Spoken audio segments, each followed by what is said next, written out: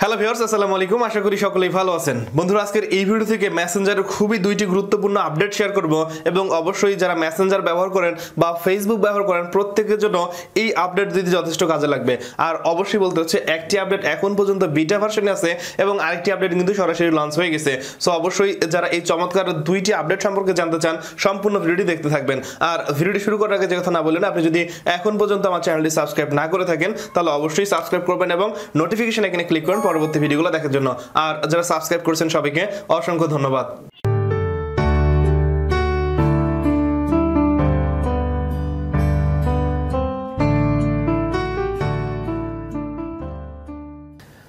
ওকে, so বন্ধুরা, মেসেঞ্জারের প্রথম যে আপডেটটি থাকতেছে সেটি হচ্ছে ডার্ক মোড। আপনারা অনেকেই জেনে থাকবেন ইউটিউব কিন্তু এখন পর্যন্ত ডার্ক মোড আসার পরে প্রায় ম্যাক্সিমাম পার্সনই কিন্তু ডার্ক মোডটা ইউজ করতেছে, কারণ ডার্ক মোড ইউজ করলে হয়তো ব্রাইটনেসের কারণে চোখের সমস্যা হয় না। আর আপনি যখন রাত্রে ডার্ক মোড ইউজ করবেন তাহলে কিন্তু আপনার ইউটিউবটাকে আরো সুন্দরভাবে ব্যবহার করতে পারেন। ঠিক একই রকম ভাবে আপনি চাইলে এখন মেসেঞ্জারটাকেও ডার্ক মোডে ব্যবহার করতে পারবেন। আর এটি কিন্তু এখন পর্যন্ত বিটা ভার্সনে আছে, সরাসরি ফেসবুক লঞ্চ করেনি। হয়তো বা খুব শীঘ্র আমরা এই ডার্ক মোডটি ইউজ করতে পারবো।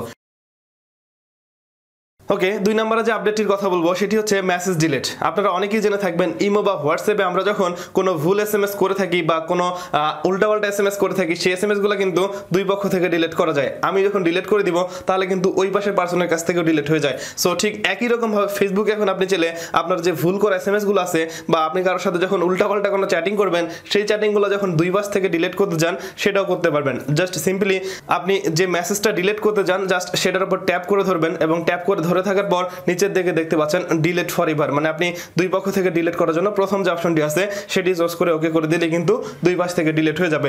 সো বন্ধুরা, এই ছিল খুবই সিম্পল দুইটি আপডেট। আর আপনারা যদি এই দুইটি আপডেট উপভোগ করতে চান তাহলে খুব সহজে প্লে স্টোরে গিয়ে আপনার মেসেঞ্জারটাকে আপডেট করবেন, তাহলে কিন্তু আপনার ফোনে অটোমেটিক এটি কার্যকর শুরু হবে। এই ছিল মেসেঞ্জারের খুবই চমৎকার দুইটি আপডেট এবং অবশ্যই বলবো আপনি চাইলে এই দুইটি আপডেট কাজে লাগিয়ে আপনার মেসেঞ্জারকে আরো চমৎকার ভাবে ব্যবহার করতে পারবেন। এবং সেই সাথে অবশ্যই বলবো ঠিক এরকম আরো যত আপডেট আছে সমস্ত আপডেট পাওয়ার জন্য অবশ্যই আমার এই চ্যানেলটি সাবস্ক্রাইব করতে ভুলবেন না।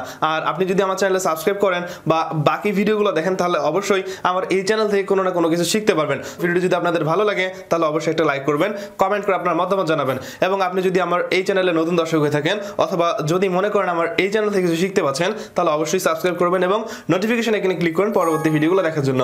সবাই ভালো থাকবেন, সুস্থ থাকবেন। কথা হয় পরবর্তী ভিডিওতে। আজকের মতো এখানেই শেষ করছি।